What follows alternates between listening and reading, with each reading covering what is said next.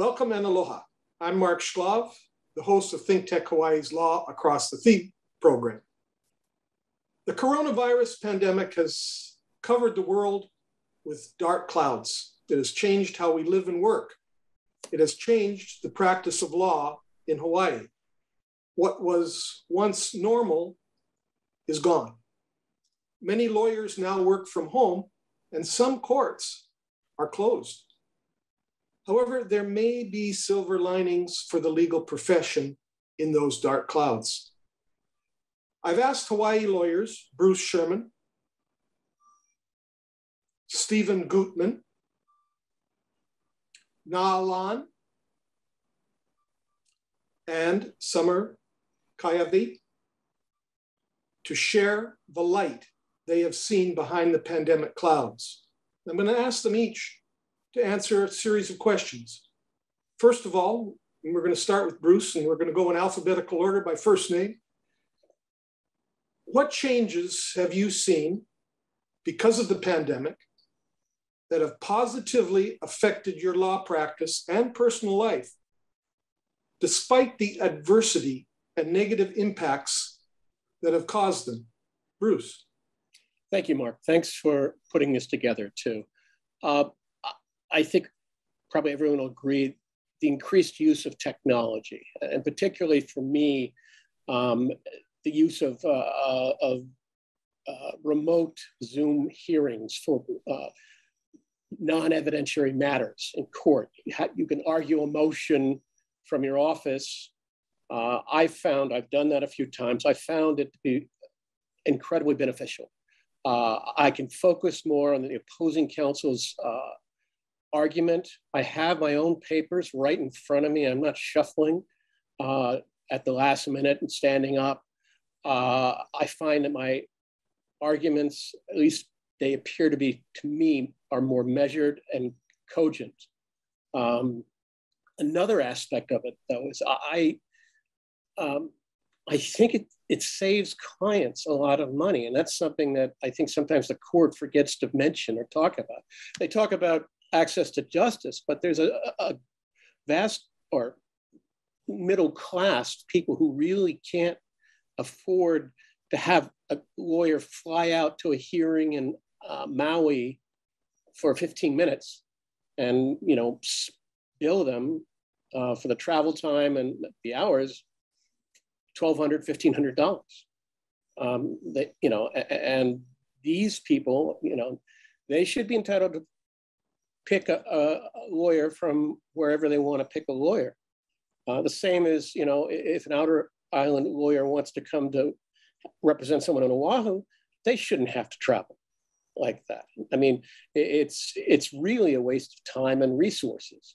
I ask you to consider, because I'm involved in family litigation in the Midwest, I get to see fee statements and think about what you would feel like getting a monthly fee statement for a 15-minute hearing that was at least $1,500, and then maybe several of those.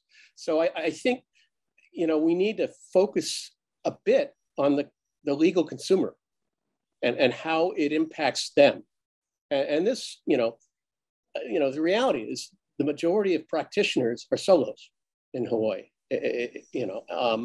but this matters to everyone. I've also participated in a mediation online back in the Midwest, and we had a very experienced mediator, and he sent out a packet describing everything. And he said up front in the packet, he had questions about doing Zoom mediations at first. And after doing a few, he came around. He prefers them to in-person ones. So the video is a silver lining, is what you're saying. The use of it. And the irony is this: it's nothing new to the court system. For I think at least 10 years, they've been doing criminal arraignments via video.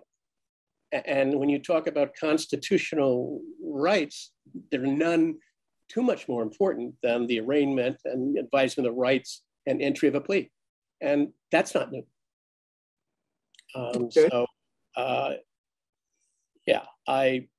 yeah, that's okay. So your silver lining is the video here, or Zoom meetings, Zoom hearings that cost less for clients. Yeah. Well, they cost less for clients. They make me more efficient. They don't disrupt my day by having to go back and forth to various hearings at court. What happens if you have an hour between, let's say, a hearing in court? What do?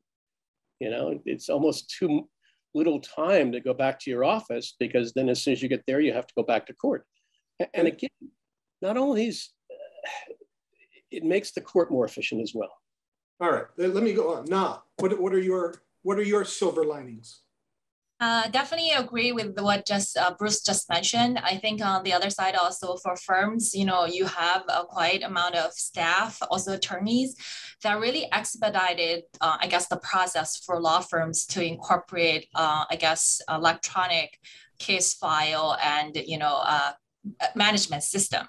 You think about it now, because everybody may be working from home, or for our office, we have at least half our staff, working in office, the other half working at home. You will need an efficient system that would enable everybody to access, client files or work products. That is a good thing. If you are off island, or if you are at a certain event, then, that efficiency is very important. Before, because it takes a lot of time and resources to really change from paper to paperless office system. Now it's almost like out of a necessity. Firms have to invest on that. And also, we are also emphasizing more on trainings of attorneys and staff for utilizing the new technology, and also cybersecurity training. I think that's super important as well, with all this headline news of how that could impact our clients' interests. In the meantime, I think, of course, as a working mom, I feel, the legal profession is really not well known for friendly to families or for working mothers.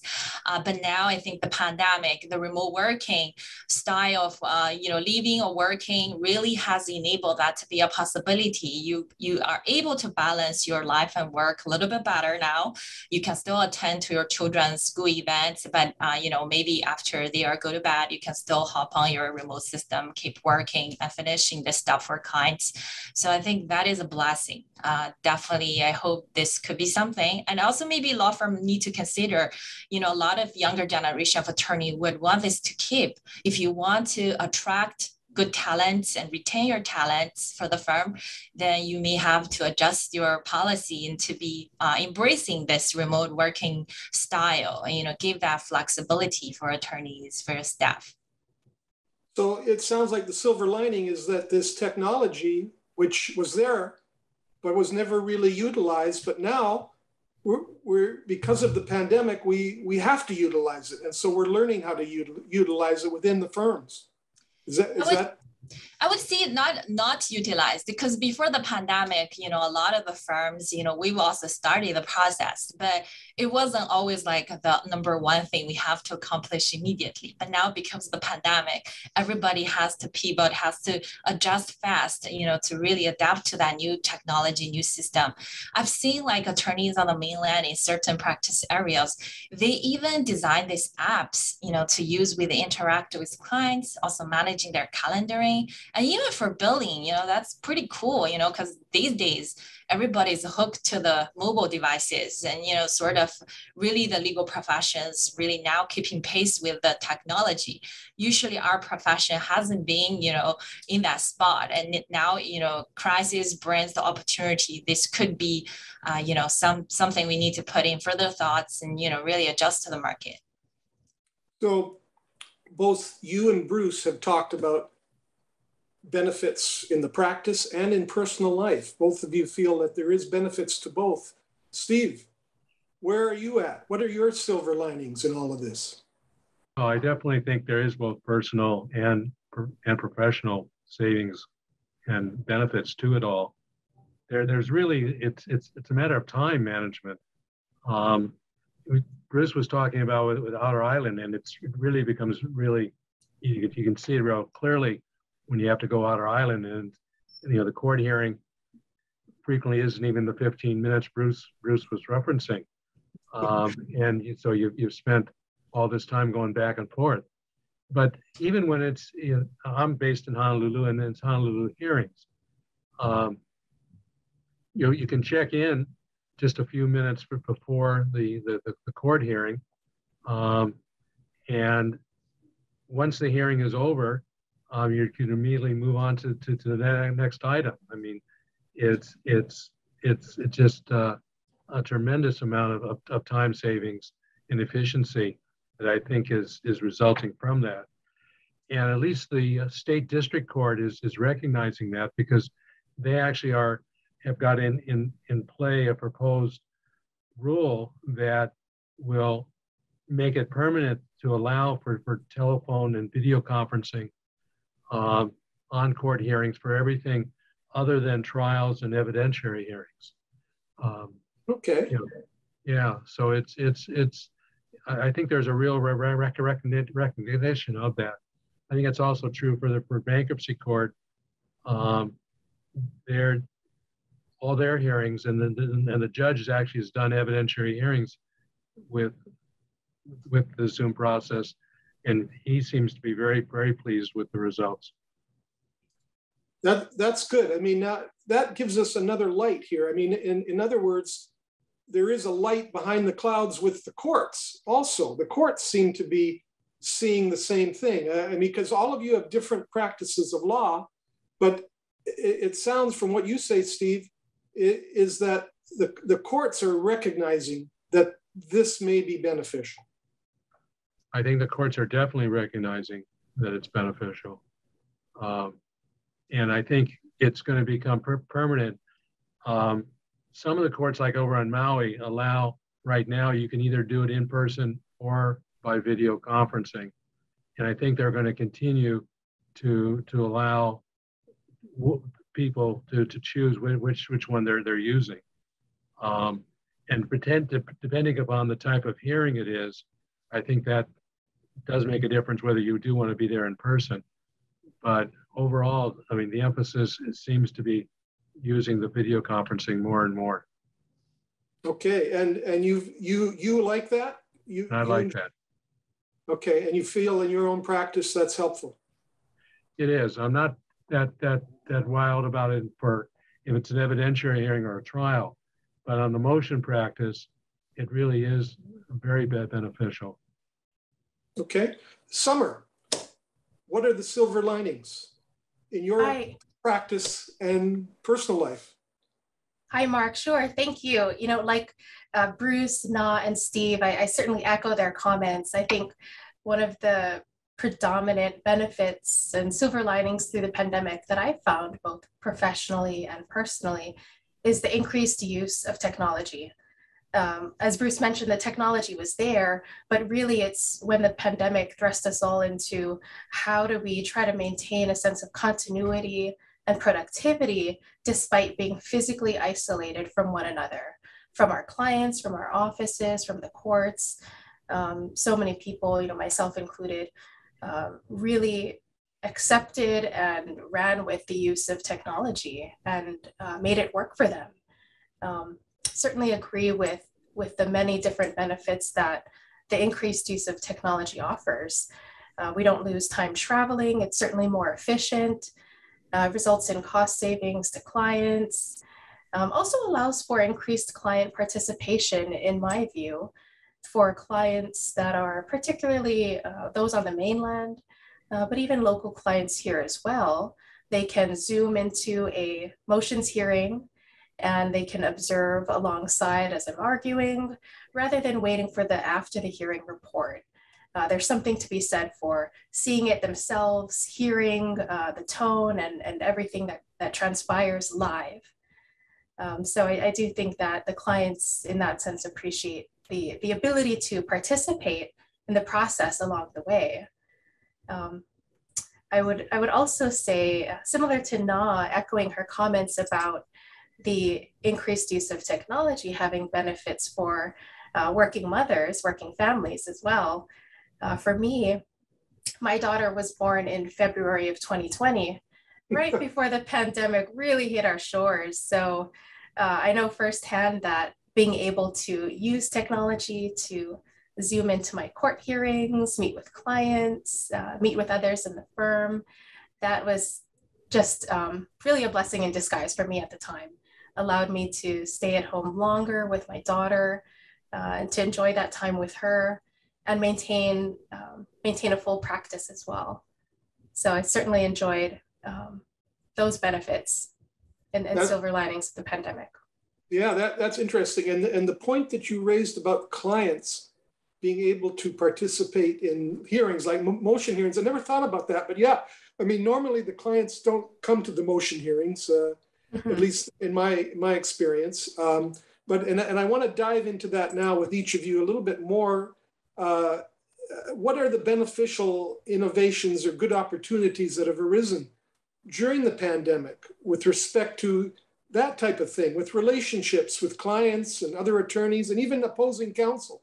What have you seen? And we'll go back, start again. Bruce, what are some beneficial innovations and good opportunities with respect to clients, other attorneys, opposing counsel, specific? Well, I've got to say first that I think that we should all be willing to experiment even more and push the envelope. Certainly going to make mistakes, but you know, it's easy now, and for me to Zoom meet with my client, and you know, I can get a better reading from their face as to how they're digesting what I'm telling them. As to opposing counsel, I haven't really done many meetings other than hearings, but I have been party to depositions on Zoom, and that is a form of evidentiary hearing, and they work. You know, I'm a party in Indiana, and I have my lawyer do an expert deposition. You send the documents over there. Well, it depends on how you want to do it. You send them over the day before or 15 minutes before. And I can only say that it works. I think you might want to think about some other things that you could try it and involving documents and exhibits. I'm not sure I would do it in family court because it might be important to actually see the demeanor personally. But you know, I have a co-counsel that, you know, we just had a Zoom meeting in terms of strategizing on a case, and it was helpful. You know, and he told me about having done some arbitrations, lemon law arbitrations. And one tip he mentioned was that the representatives for the auto company or, you know, manufacturer did not turn on their camera, and it seemed really odd. That was his impression. It seemed as if they were ducking or that there was a certain amount of arrogance. So unless you're having a horrible hair day or something, turn on your camera, you know? That won't happen with me. But okay, all right. And that's a neat point. I mean, we've talked a lot about technology and that's interesting what we're discovering. What are some of the, you know, beneficial innovations, good opportunities you've seen with clients, other attorneys, opposing counsel? So just give a few examples. I really like the share the screen, the document view function of Zoom, you know, because I could have client, you know, go over a commercial lease, you know, I can just highlight on the provision that they may have questions. It's pretty efficient, you know, either Teams meeting or Zoom, those functions are really good. And I like the fact that for Zoom, you know, I have clients who may be on the same matter, same transaction, but they're in different time zones. This is like a lifesaver. When you schedule the meeting, you know, automatically convert it to the time zone that, you know, your client is in, and you know, people from different time zones can call into the same meeting, and we discuss very efficient. For meetings, you know, attorneys, like professional meetings like ABA conferences or Community Associations Institute, American Lawyers Association, Immigration Lawyers Association, all those conferences, it used to be you have to make a travel a trip to the mainland. It costs a lot for hotels, for airlines, but now everything is remote. They offer it at a much discounted rate. So a lot more, attorneys, beginning practitioners, you can really utilize this opportunity to get some CLEs and trainings at a very affordable price. Although, there's not that face-to-face personal touch there, you can still go through the Zoom sessions to communicate with counsel practitioners in your field on the mainland, everywhere. So that's awesome. A lot of those professional organizations, they also switch their networking events to virtual conferences. So there are a lot of opportunities. If you're willing to speak, it's also awesome opportunity for you to market yourself by presenting remotely. So I think that's also something good coming out of that. Wow. Those are all really good examples. Steve. Yeah, let me give you another example that's come up. The state district court's perception is that they're having more defendants actually appear now that they're doing the conference call. That the amount of cases that are going by default are down from what they were before the teleconferencing started.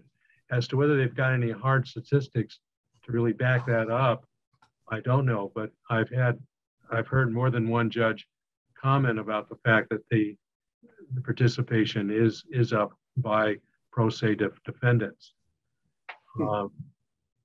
Another factor, though, that I've also heard from a number of attorneys, though, is in terms of settling cases, the lack of face-to-face ongoing interaction with attorneys is making the settlement discussions are not as easy as they were when everybody would be appearing at one time. Even though it may be a motion that has nothing to do with settlement, at least to get discussions going and getting people to think and get some interactions going. So there is at least a perception among a number of attorneys that for settlement purposes, there is somewhat of a downside here. A third thing to mention, though, is Bruce mentioned about the camera on, camera off. Bankruptcy court, it's not with the camera on for the motions, unlike the other courts. And one advantage, at least when it's motions, if the camera is off, one can certainly be doing other things while you're waiting for your case to be called. So there is something to be said if it's not for trial, not for evidentiary hearings, but just strictly for motions to handle the teleconferencing just by the telephone mechanism. Okay. Okay, Summer, what are some of the beneficial innovations and good opportunities that you've seen with respect to relationships, clients, other attorneys, opposing counsel? Sure. I think right off the top, I would say that the pandemic has had the unique ability to be this common thread, this common issue that globally people are facing together. So in a sense, it's united people because we have this common issue, in a sense, a common enemy or something that we're all trying to figure out in our own lives, in our own families, in our communities. How do we work through this? How do we live, survive, and thrive? And so it's, I think, had the effect in many ways of uniting people to see their common interests, common concerns that they're navigating through together. So it's a point of reference, I think, for people, clients, colleagues, opposing counsel, and the courts to talk about, hey, how are you doing? And to check in with one another. I think that as a related point there, it has increased the level of understanding and hopefully the level of stability, I think, that we as attorneys are feeling in the profession. We understand that people are dealing with things just at an unprecedented level of concern in many ways. And so I think that this adds a layer of understanding and compassion that perhaps wasn't always there. And I would also say that that this has had an impact in terms of an attitude shift in the profession. We talked about earlier about the availability of technology and it always being there, but perhaps it was our own attitudes and our willingness to use it or not use it. Certainly now, I think that more of us recognize the benefits to using technology and have embraced technology. Hopefully that willingness to try new things and the recognition that things are fluid, we need to make the best of it. Hopefully that attitude can translate to other areas of our lives for the better. Well, that's really interesting that there is a humanity point of all this. And a lot of the technology is what you've been talking about. Now, I want to know, of these positive changes, which would you like to see become permanent? Bruce? All of them. All of them. My biggest concern is, and this is just my opinion, but I'll be blunt about it, is that the legal profession and the judiciary is traditionally reactionary. And if you compare us to businesses and other things, we are way behind the power curve. And it's really a question of being dragged kicking and screaming sometimes into the 21st century. I've worked from my home for over 25 years, and I'm able to do it because of technology. And I was as confused as anyone when federal court started having you file electronically, and same with state court. I finally kind of figured that out. But I forced myself over the years to get used to reading documents electronically without having to use a paper document. And I found that it makes it easier. You get used to it. I'm still wondering why we file things electronically and yet we still have to trundle over to court and hand off two courtesy copies. But maybe we'll solve that. That may be a generational thing. The next generation of judges will be more familiar with what we are seeing now as new. It will be old hat to them. Okay. Now, where are you at? What would you like to see permanent? I think definitely these new changes we are having, they're not, after the pandemic over, it will stay with us. We just have more options.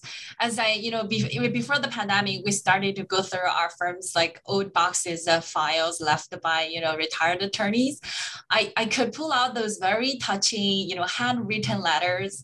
And there's also typewriter. You obviously see these yellow paper typewriting things. And you see this, age passes. It's like a history of our profession as well as the new technology goes forward. These days, if we get a letter in the mail, if it's not a billing invoice thing, you will feel that personal touch as well. So I still miss face-to-face lunch meetings with clients, with colleagues, and also with the, other attorneys. But I think once the pandemic over, we want to have like a combined of, things. I'm more adaptable to, keep what we have and also keep our options open, not definitely just swing to one extreme to the other. Okay, so that's good. Combine, and keep and combine. Steve, what do we want to keep? That. Yeah, I agree with that. Keep and combine. That's a nice statement. I mean, I've been practicing long enough that I remember a time when there was not computers, and moving into the computers and how this all that was major changes. But I think we're just going to keep going in the same direction. And I think Bruce's comment about generational with the judges is very true.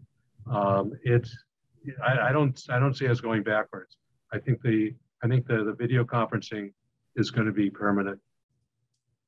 Okay, Summer, you've made a lot of good comments about personal and technological changes. What do you want to see kept? Right. Thanks, Mark. Like the others, I do like the phrase keep and combine. And I would say that I hope that we continue to use technology for things that help to make our practice and our personal lives more efficient, more fulfilled. So perhaps using Zoom technology for non-evidentiary hearings and certain matters or meetings that helps to bridge gaps between parties. but also to be able to be in a position to safely revisit in-person meetings, lunches, networking sessions, and things like that.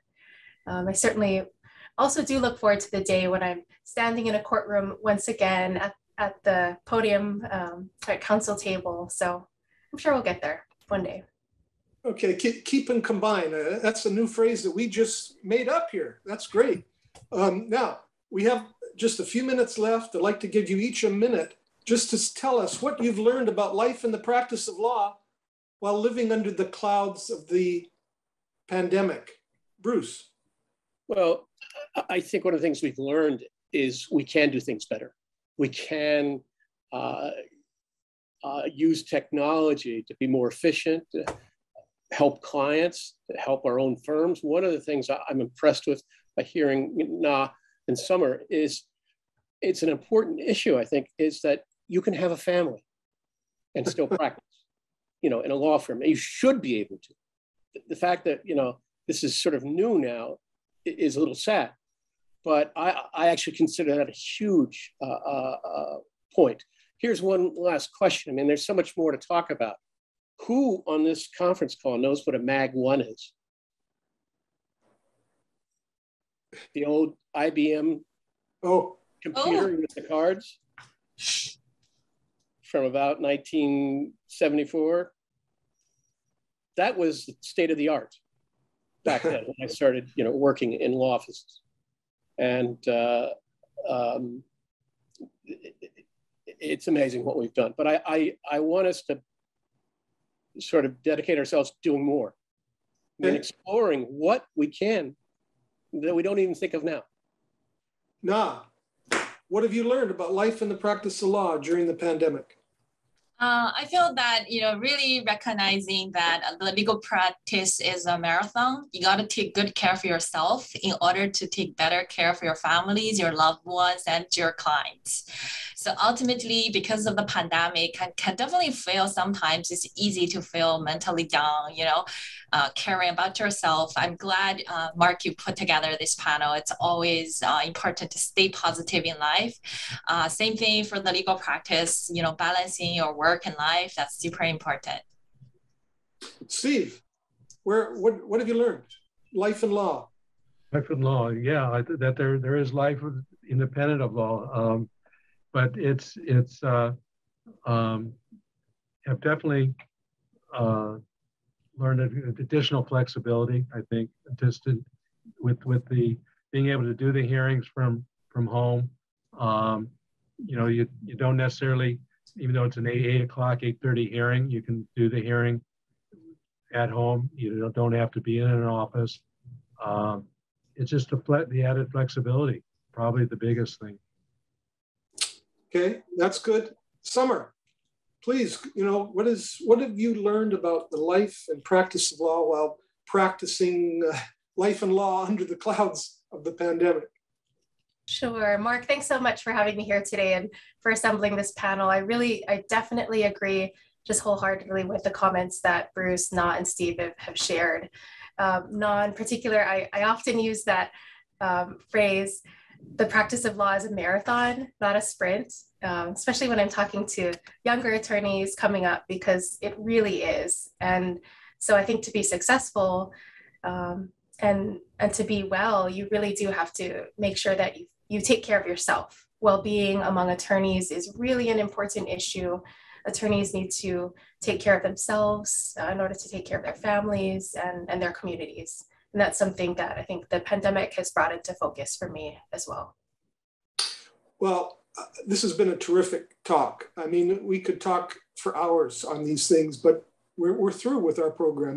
We're over now. I want to thank you all. Bruce, Na, Steve, Summer. Great thoughts. I mean, silver linings, keep and combine. I mean, let's keep talking about this. Thank you so much. Aloha, all of you. Thank you for participating. Thank you. Thank you. Thank you. Thank you.